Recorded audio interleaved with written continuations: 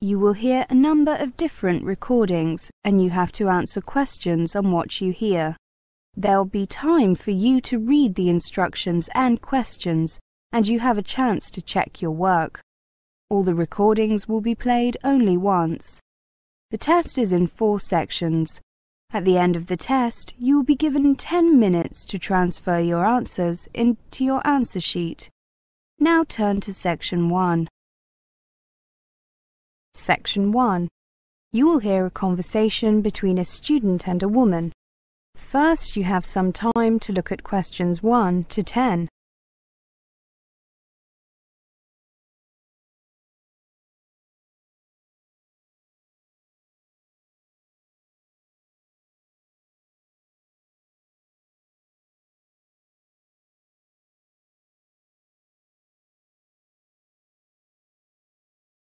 Now listen carefully and answer questions 1 to 10. Good afternoon. I'm considering applying to your university and would like to ask you some questions. Of course, take a seat. Which course are you thinking of applying for? Southeast Asian Studies. I see. Do you have a copy of the university prospectus? Yes, I do. I downloaded it. So, you know that it's a 4-year course, including 1 year living and working in the region? Yes, the A-level entrance requirement is BCC, right?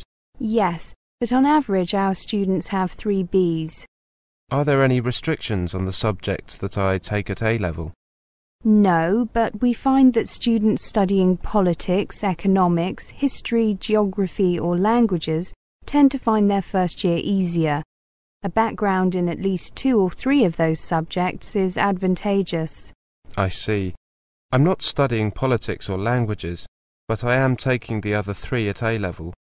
Are languages an important part of the course? You see, I'm not very good at them.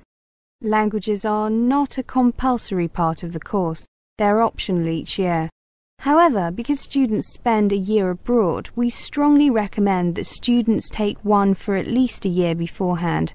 However, there is a language lab that students are free to use during the day, regardless of the subjects they're taking. Which languages are offered? We have 5 on offer: Vietnamese, Burmese, Thai, Indonesian and Tagalog. They can be taken in the 1st, 2nd and 4th years. During the 3rd year, students are expected to learn the basics of the language spoken wherever they are spending their year abroad. I see. Can I spend my year abroad in any country in the region I choose? Yes, as long as you can satisfy your tutors that it will benefit your studies. This year, most students have gone to Vietnam, Thailand or the Philippines. Fewer have gone to Indonesia, Burma, Malaysia, Laos or Cambodia. None went to Singapore or Brunei. What do students generally do during their year abroad? The vast majority help on aid projects, especially helping with water supply and sanitation in rural areas. Others get involved in teaching English or in business, particularly the logistics side of things. A small minority get jobs translating or checking translations. That's quite well paid, but your language skills have to be up to scratch. Good. I was attracted by the idea of teaching English or doing aid work. Very often it's possible to do both. That way you can also develop a wider range of skills. Thank you for your help. Can I just check the optional courses for Year 1? The only choice in Year 1 is a language or a project where the student creates a portfolio of background information on the countries of the region. Actually, many students do both, since they find the project contributes to their general understanding of the region, and the languages are obviously useful in preparation for going abroad. However, students are only assessed on either the language or the project, and are free to choose which one. Got it. And could you tell me about the scholarships that are available from the department? It says in the prospectus that there are some in addition to the ones offered by the university. Sure. Actually, I've printed out a list. Here you are. Nothing is available for first-year students, but thereafter scholarships are awarded for high overall grades and also for linguistic skills. There is a smaller discretionary award for non-academic contributions. Well, thank you very much for your help. That is the end of section 1. You now have half a minute to check your answers.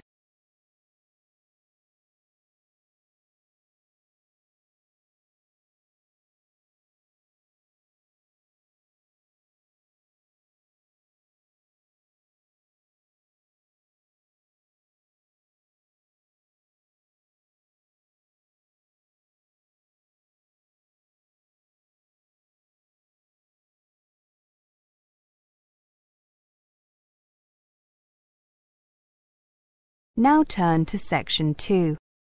Section 2. You'll hear a conversation. First, you have some time to look at questions 11 to 20.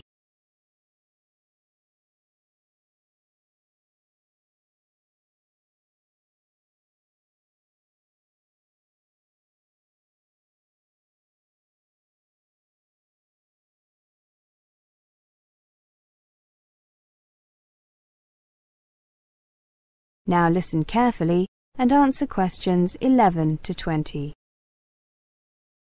Welcome to our program on Indian youth. Are young Indians different from their elders? Smarter, lazier, less obedient? We have invited an Indian sociologist, Mr. Singh, to share his views with us.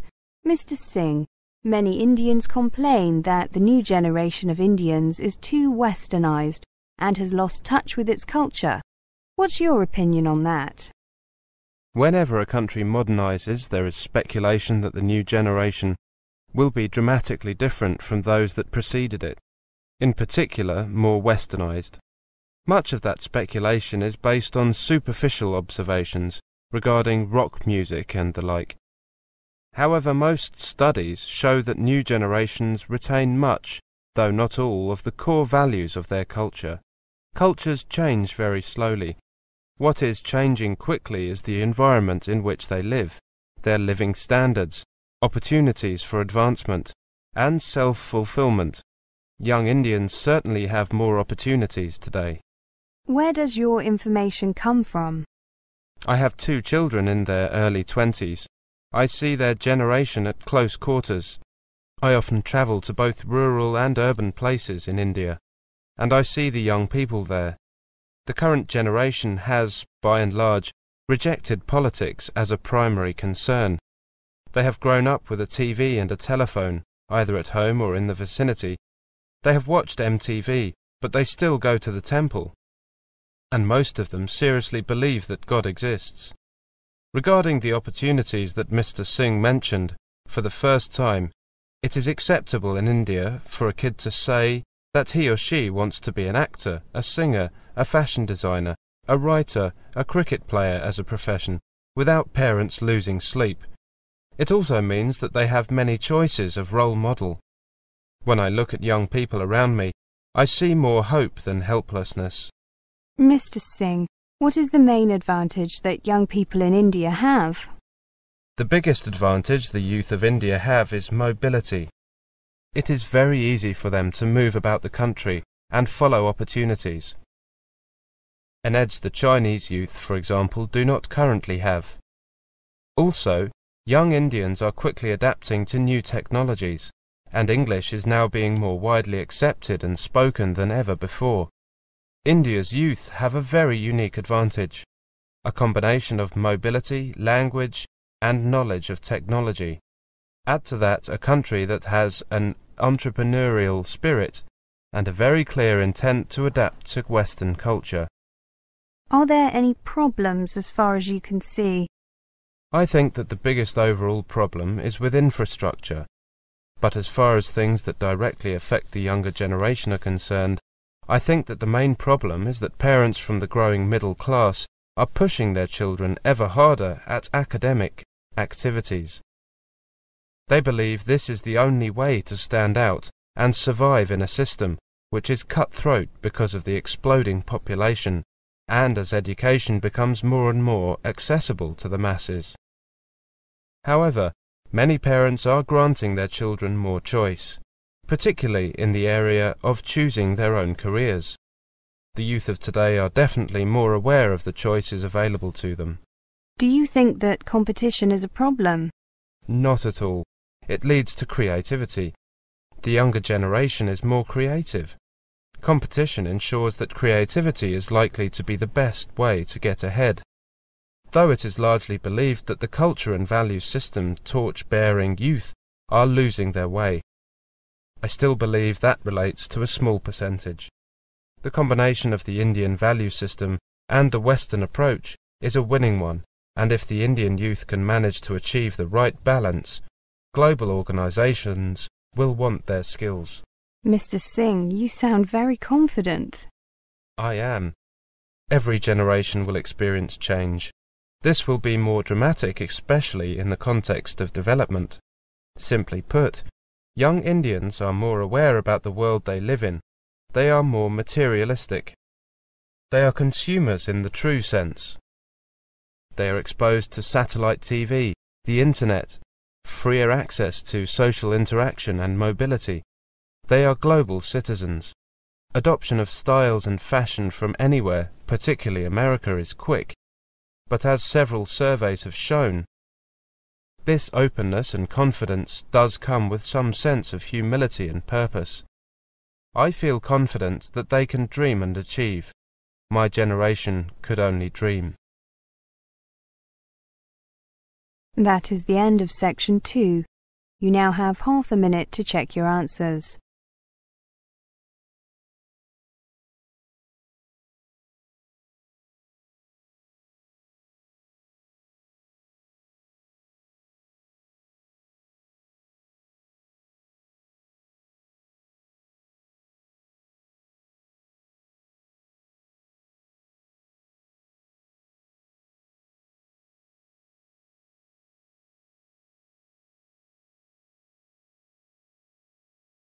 Now turn to section 3. Section 3. You will hear a conversation. First, you have some time to look at questions 21 to 30.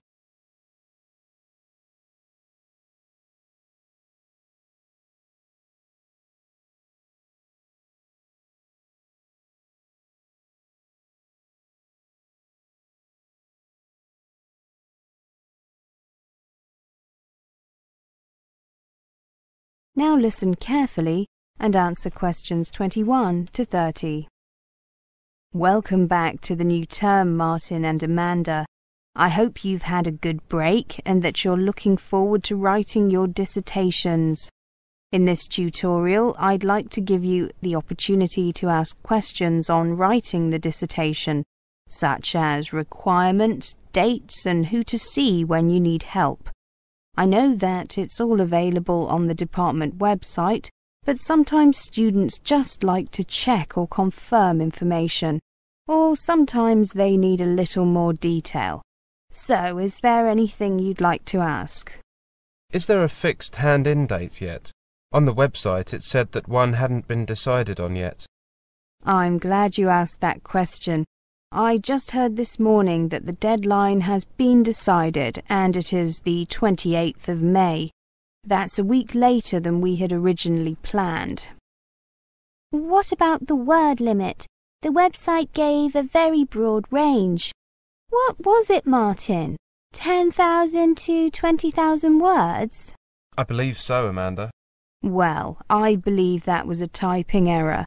It should be 10 to 12,000 words, but feel free to write a little more if you need to. However, make sure that your dissertation is at least 10,000 words long, not including the contents, references, and bibliography. Right, thank you. And we can choose any topics we like, can't we? Any from year 3. And do remember to get your topic approved by your personal tutor. Oh, that's me, isn't it? Before you start writing, I'd hate to have to tell you your topic was unacceptable after you'd spent a lot of time on it. What would you like us to show you initially, apart from the title? Well, I'd like to see a basic bibliography first, along with an outline of your dissertation. You should get that done by the end of January. This month, in other words. According to the website, the research should take 8 to 10 weeks. So that takes us from, well, until mid-April, basically. Yes, you should have the research pretty much done by the time you return from the Easter break. It seems like a reasonable amount of time, but I bet it disappears fast. It certainly does. You'll probably find that you need to do some extra research during the second half of April. Ideally, you'd be writing then, but very few students get all the information they need, and the personal tutors almost always need to make some further suggestions. That's why it's really important to get the bulk of your research done by mid-April. I see. If we get into trouble, or can see that we're going to get into trouble with our research, we should obviously contact you ASAP. Absolutely. Do you think that we should look at what other students have done in the past in order to get a better idea of what to do and what to write? It can be helpful, but what often happens is that students rely too much on what they read, so I would only use other previous students' work as a reference. Got it. I know that we have the research guide to help us, but are there any other books or sources that you would recommend? I mean, to help us with planning a dissertation and the organisation and so on. Yes, I wanted to ask you that too. There are several available from the library. I wouldn't bother buying any. My personal favourite is Dissertations in You by Roger Klein. Another good one is Mastering Your Dissertation by Helen Blondell. There's a book about research techniques. What's it called? It's something simple like Research Techniques for Dissertations. The author is Helen Trailforth. Oh, I know. It's called Dissertation Research Techniques. Very good book. There's more than one copy of each of those in the library. One is for reference only, and you know about the recall system if a book is being borrowed by someone else and you want it, don't you? Yes. Good, very good. Anything else? Well, now that you've mentioned research techniques, I've got a question. Questionnaires. A good idea, Professor. The general consensus is that they're not very helpful, though some prominent researchers beg to differ. Clear them with me first if you decide to go ahead and use them. You see, you need to be very careful about the questions that you ask and order of the questions. Questionnaires very often lead people towards giving certain answers rather than getting at their true feelings and opinions. Martin, anything else? No, I'm happy. Thank you, Professor. Yes, thank you so much. My pleasure. That is the end of section 3. You now have half a minute to check your answers.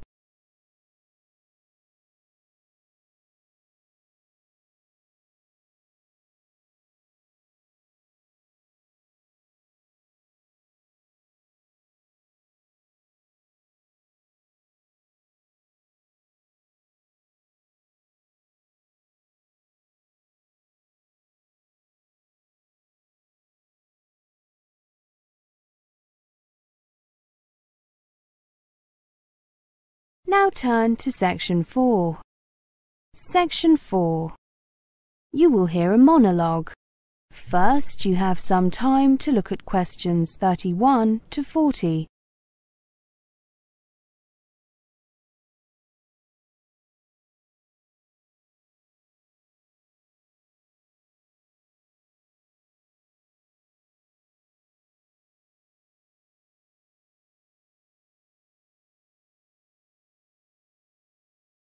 Now listen carefully and answer questions 31 to 40. Have you ever wondered where your recyclables end up after they get picked up from the curb? After you've left them at a recycling drop-off centre, or when your hauler has come to empty your recycling dumpster? Well, this presentation will tell you. The story begins when a resident places their materials out for recycling in a special bin, brings their recyclables to one of the recycling drop-off centres, or when a business puts their used materials in their recycling dumpster. It is very important that residents and employees properly prepare their recyclables for collection. Improper preparation of materials, for example not removing container lids or including the wrong type of material, causes contamination. Although some contamination is to be expected and is removed during the sorting process at the processing facility, processors may not accept materials that are heavily contaminated, and these will be disposed of. After materials are put out for recycling, the recycling truck comes to pick them up. Recyclables brought to the drop-off centres should be placed in the appropriate bins. The large containers are emptied periodically or whenever they are full. Businesses and multi-family residences collect on the days decided by the property manager. The trucks that collect recyclables from the curb and drop-off centres then drive the materials to a material recovery facility, or MRF. When the trucks arrive at the MRF, they are first weighed at the station to determine the weight of materials delivered to the facility. Next, the trucks proceed to the tipping floor, where they dump their materials. Items are dumped in specific areas to facilitate the sorting process. After the different materials are dumped on the tipping floor at the MRF, they are fed onto different conveyor belts according to the type of material. The materials then proceed up the different conveyor belts and are subject to both manual and automatic sorting. Individuals manually remove any large objects such as a lawn chair or garbage can, along with any contaminants. After the initial manual sort, the materials pass by a magnet that captures the metal cans, and then through an air sorter to separate the remaining materials. Once the materials are sorted, they are compressed into bales that are shipped to processors, who will then use these materials to create new products. Plastics can be recycled into items such as clothing, lumber, park benches and playground equipment. Metal and glass containers are often recycled into new containers, and paper is recycled into new paper products, such as copy paper, toilet paper, napkins and newspaper. Remember to close the recycling loop. Buy recycled both at home and at work, as this is the only way that recycling truly succeeds. Find out more about buying recycled products.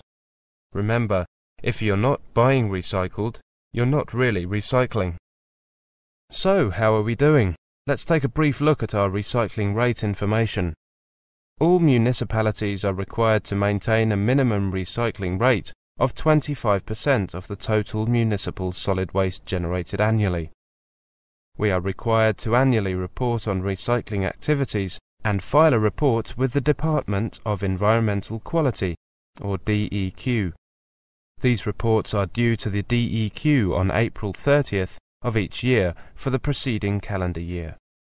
Based on information received to date, last year we reported a recycling rate of 33.9%, 2.8% higher than the previous year. Paper recycling was up 36%, as was the recycling of bottles and cans. Our target is a recycling rate of over 50% by 2014. That is the end of section 4. You now have half a minute to check your answers.